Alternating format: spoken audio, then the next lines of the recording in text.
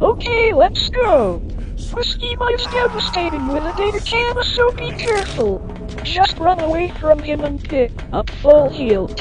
Now if you climb the ladder over here, you will be helpless. Actually, he can still shoot little ghosties at you, but just blast him constantly, and it's guaranteed victory. This is kind of a cheap way to win, but doing this the real way only drags the battle on for longer. It's not really tough anyway.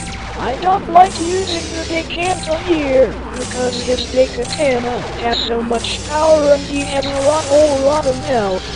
Stupid miuschinma, why does he have ghost power anyway? Maybe his gate armor is hinted.